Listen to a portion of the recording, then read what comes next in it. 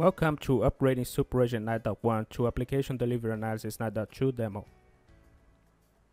In this demonstration, we have a distributed SuperAgent architecture with one console and one collector.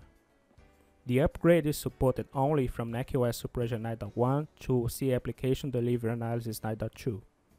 For more information, please refer to the release notes, upgrade guide, and CA support website. We're going to start with the console upgrade first. Download the ADA upgrade file from CA support and run the executable. This will launch the installation program.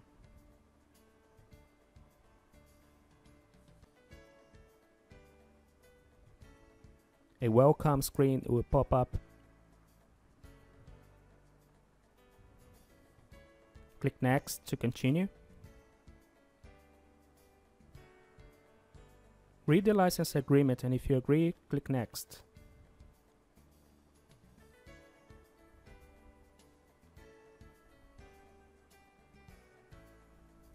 Click Next again. Confirm the information presented and click Install.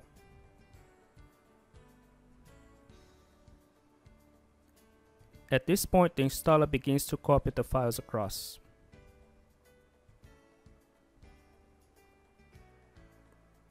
Here, you can optionally do a database consistency check. I'll click Yes. This process can take several minutes to complete. Once it's done, you'll be asked to reboot the server. Now we move to the collector upgrade. The same file can be used to upgrade the collector. Let's run it. The setup file automatically detects the system installed and upgrades it accordingly. Click Next. Read the license agreement, accept, and click Next.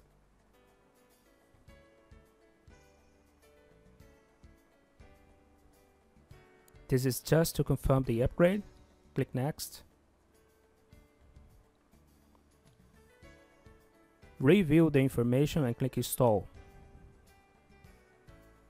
From this point, the installer will copy the necessary files. Reboot the server when prompted.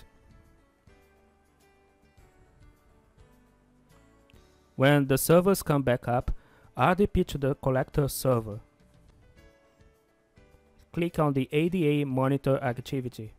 We can see that the counters are incrementing and the collector is receiving traffic. Now browse to the console's web interface. I will log on with the user NQAdmin. The default password is NQ. And here we can see that data is populated correctly. We may see a data gap related to the interval of the upgrade, which is expected. This concludes the SuperAgent 9.1 to Application Delivery Analysis 9.2 upgrade demo. Thank you.